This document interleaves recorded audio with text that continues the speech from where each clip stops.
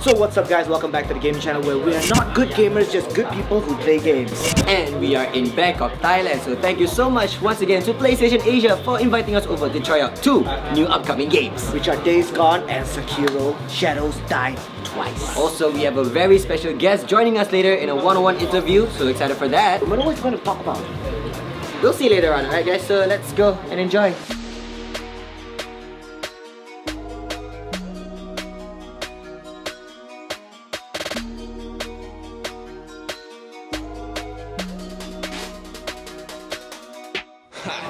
So we've got Mr. Lee, David Lee from Ben Studios here. Thank you so much for joining us. From day one of pre-production for Days Gone, how has it evolved from then until now? Our team has been working on the game for 6 years, so I've seen a handful of different versions of the game and how it's evolved, and it's actually really exciting to see it come to this point, to see this final product. I actually saw the first trailer for this game 3 years ago, where he went into this warehouse. There were options where you can actually pull down a table so you can slow down and affect it. Are the options still there? Yes, so what you saw was the lumber mill demo, and that is still available, and that's actually one of the higher number of freakers. I think back when we showed off that demo, there was 500 freakers that you're going against. So yeah, those options are still available in those kind of scenarios, so you'll have a lot of fun with those. During that demo, I noticed the freakers were a bit weaker, like they were easier to kill when he was stuck up that water tower. Yeah. So we necessarily don't tone down the health or the attack of the freakers. It's very slight, but at that point you are fighting,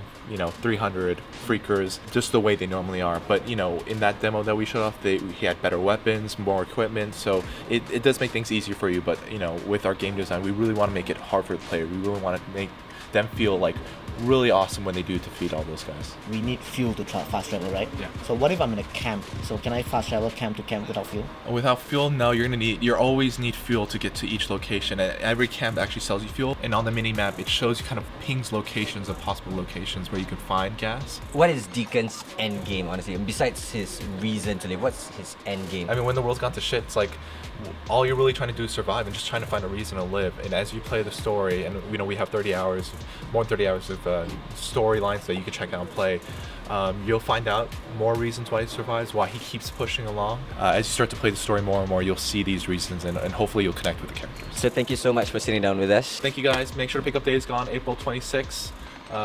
We hope you like it. For zombie games like this, you would usually have to choose between having awesome combat variations, immersive open world mechanics, or a fulfilling storyline. But Ben Studios has definitely implemented a bit of everything into this game, and that is why I would highly recommend this game when it comes out on the 26th of April. So here are 3 reasons why I love the game and a few reasons why I may not like it so much.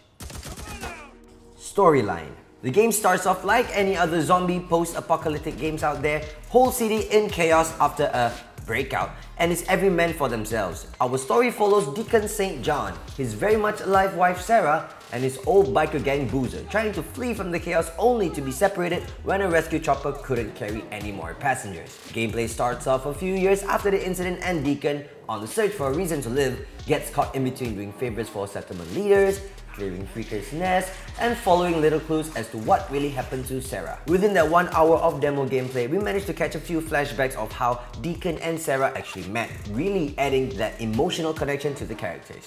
Combat. Whether you're a gung-ho, trigger-happy maniac, or a stealthy ex-Siphon Filter agent, this game will help you fulfill your needs. Seeing that the weapons in this game has a wear and tear factor, and you don't exactly have unlimited ammunition at your disposal, you really have to think twice about your approach towards any situation. We all want that satisfying crunch whenever we clobber a zombie in the head.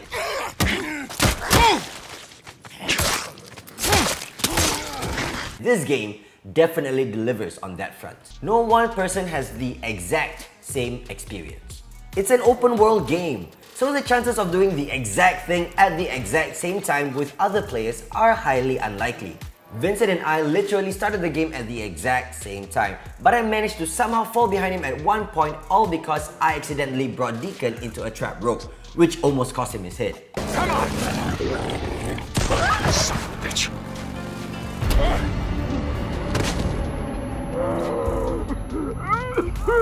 It really depends on which route you take and everything else that comes along with it.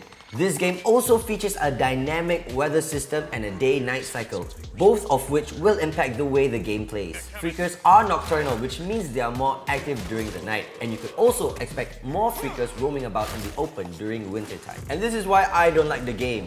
Quick travel. Deacon's bike is all he has. There's no teleportation, so quick travel in this open world literally means being one with the wind on your metallic stallion. And this is where other problem arises because you would always need to fill up your tank with fuel, and also there's a durability percentage on your bike. So you would still need to take care of how you ride it, not to mention the wild wolves that'll just appear out of nowhere and start to chase you down. This actually adds to the realism factor to the game, but after playing it for an hour, I was already slightly restless traveling from one point to another. And imagine how big this open world would actually be after I clock in about 30 hours of gameplay. Like any other zombie survival game, besides the storyline to get you into the game doesn't really have much to offer, and it'll end up as a one and done game. I can imagine myself grueling through the storyline, getting emotionally involved with the characters, and just getting lost in the moment. But after that, everything else seems slightly repetitive. It's still definitely a game I'm looking forward to no matter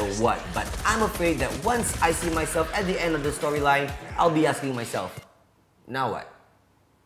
The other game that we managed to play is Sekiro Shadow Die Twice, and we actually had a chance to watch the trailer at PlayStation Experience last year in Bangkok, Thailand. So this game is brought to you from the creators of Bloodborne and Dark Souls. And in this game, you play as a katana-wielding shinobi, or ninja, in the Sengoku period with many samurai themes. However, in this storyline, this ninja ends up with a prosthetic arm. And I'm not going to tell you how we got it, but let's just say you were meant to lose one fight.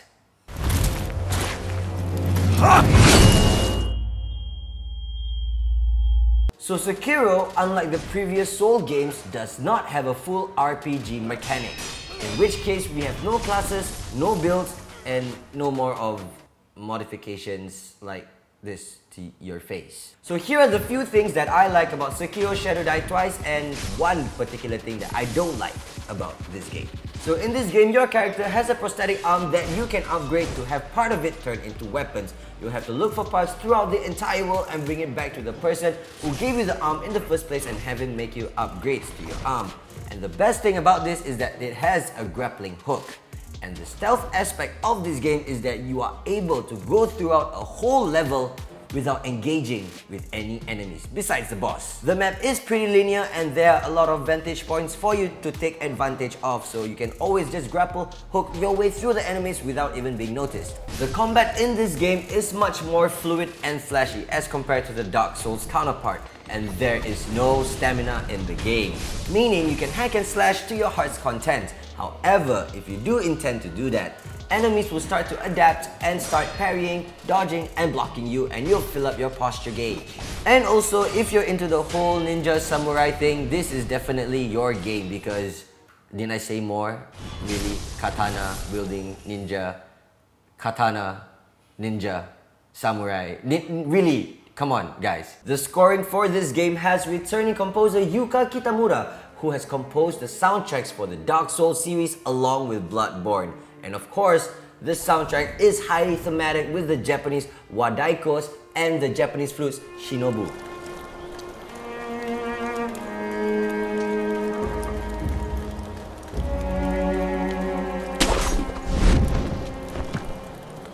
If you want to know more about the gaming soundtrack and the composer, all you have to do is just click the link in the description below.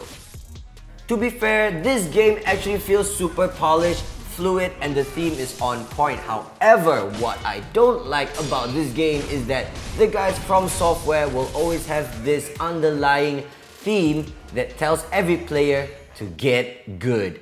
So we here at NotGoodGamers, we live up to our name. Like Dark Souls and Bloodborne, this game is just set to boil your blood. For a whole hour, I was actually stuck on one map until one of the event organizers actually came up to me and tell me that, you know, there are other maps to try. You don't have to be stuck on this one map. But I actually spent one whole hour on one map, and it came to a single point in the game where I just stealthed my way all the way to this big ass ogre, and I still died over and over and over again. So this game actually takes a lot of patience, and if you don't have the patience, this game is not for you. Unless you don't like it when someone tells you to get good and you actually have to get good, then maybe this game might be for you. Just try not to break any controllers. Oh my god.